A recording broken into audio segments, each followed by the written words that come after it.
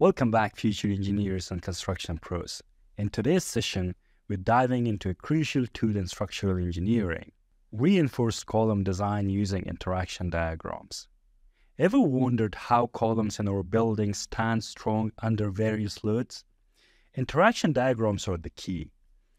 They help us understand the balance between axial load and bending moments. In this video, we will break down these complex concepts into simple, actionable steps using the guidelines of ACI 318. So whether you're prepping for an exam or tackling a real-life project, stay tuned as we unlock the secrets of column design. As you can see in this example, it says that design a short squared column for the following conditions. The ultimate axial load is 600 kilopounds, the ultimate moment is calculated to be 80 kilopounder times feet, and the compressive strength of concrete is 4,000 psi.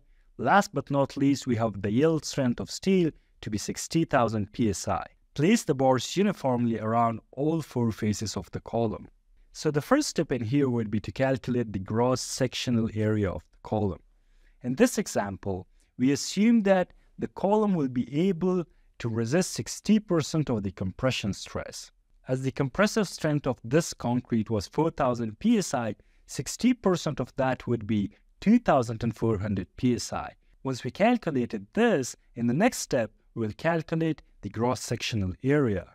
In order to obtain the value for the gross sectional area, we will divide the ultimate axial load by the 60% of the compressive strength.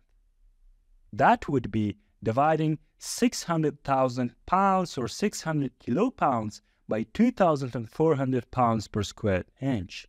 This will be 250 square inches. Since we were asked in the example to select a squared column, we will use a 16 by 16 inches column, which will be 256 inch square. In the next step, we will calculate the eccentricity.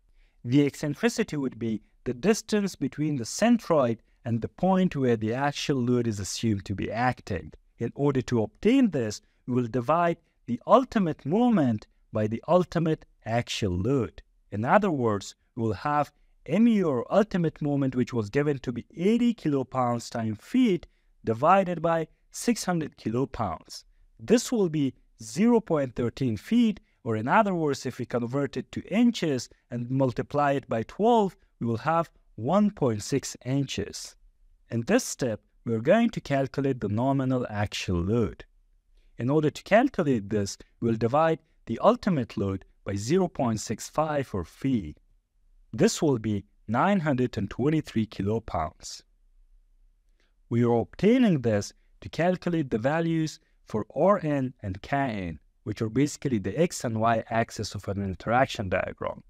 The value Kn, in other words, is normalized axial load, while Rn is the normalized ultimate moment. In order to obtain the values for Kn and Rn, for Kn, we will use this formula as it's given in ACI 318. We will evaluate the values in here, and we will have 600 kilopounds divided by compressive strength of concrete times the gross sectional area of the column. This will result in 0.901. In order to calculate the normalized moment, we will use this formula.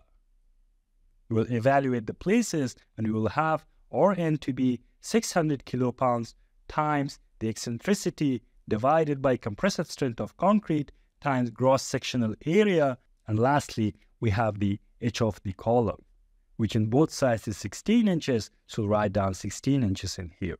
This will be 0.0901. Next, as you can see in here on the interaction diagram, we need to calculate the value for gamma. In order to obtain the value for gamma, we know that one side of our column is 16 inches, and we are going to deduct the clear covers from both sides. The total clear cover will be 5 inches. Once we deduct it from 16 inches, 11 inches will be remaining. The ratio between 11 inches and 16 inches will result in the value for gamma. So for that purpose, we will divide this, and the value for gamma will be 0.6875. Now, if we refer to the interaction diagrams, we have two of them. One is for gamma 0.6 another is for gamma 0.7.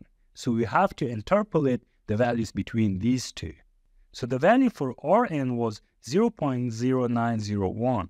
So what we will do is we'll connect this with the value for Kn, which was 0.901. So basically it will be somewhere here. We'll assume this is 0.025 for gamma 0.6. And for this one, if we go, and again, from here, I'll draw a straight line and I will connect it with 0.901, which was the value, the other one. So this is assumed to be slightly over 0.02. Let's pick 0.022.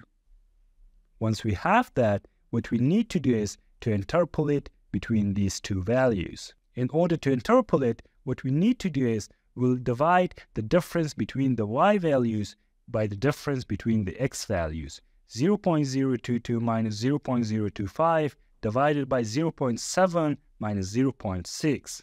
This value will give us the slope. Now, once we have this, for the second part, what we will do is we'll interpolate the value between these two. So basically 0.6875 minus 0.6 divided by rho minus 0.025 will be minus 0.03. Once we obtain that, and by interpolating, we will be able to calculate the value of rho to be 0.022375. Now, in order to get the value for the steel or the steel area, we'll multiply this by the gross cross-sectional area of the column. For that purpose, I'll write down that steel area equals to rho times gross cross-sectional area of the column. As we have the gross cross-sectional area of the column and the value for rho, we will be able to obtain the value for steel. And by evaluating different numbers, we came up to the conclusion to use number 8 bars. Here is how our column cross-section will look like. So I hope you found the content of the video helpful. If you did so, consider subscribing to this YouTube channel and following us on Instagram and LinkedIn for more useful project management and civil engineering tips. Thank you very much for watching, and see you in the next video.